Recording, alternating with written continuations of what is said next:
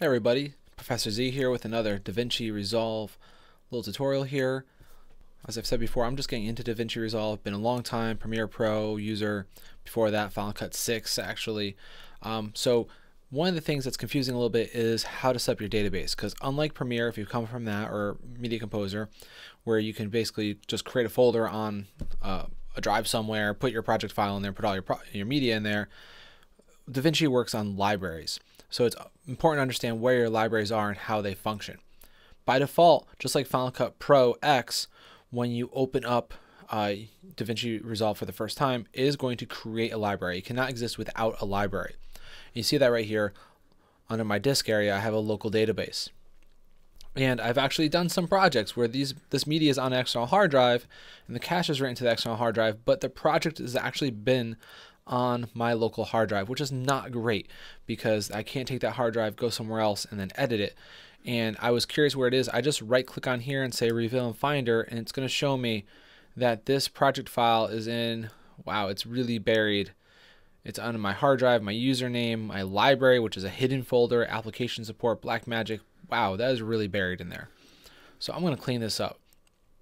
Now, one thing about DaVinci is on a Mac anyways, I don't know about the Windows side, but on a Mac, it needs to be on an OS X extended journaled formatted hard drive.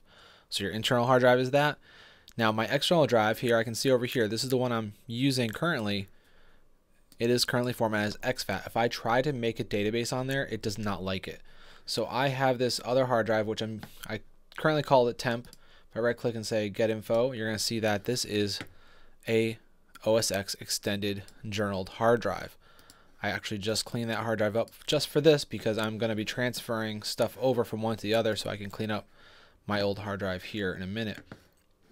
So to create a database on here, in this window here on the bottom left, and by the way, if you don't see this left side, it's because it's currently shut off. So right next to where it says projects here, there's a little toggle switch that toggles on and off your libraries. So there you go. There it is. Create new database, and so I can either connect to an existing database. So if you already have an external hard drive that has a database on there, this is how you would give it the name and navigate to it. We are going to be creating one. I'm just going to call this something very simple,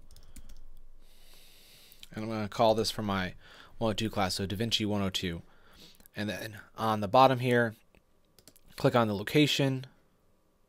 It's going to open up your Finder. I'm going to navigate to my external hard drive, and I am going to create a new folder, DaVinci database. Maybe I'll do DaVinci 102 DB for database. That way I know what it is, and I can always make more than one database on the hard drive as well. I'm going to create, open. It shows you where it is, volumes, temp, DaVinci. Looks good.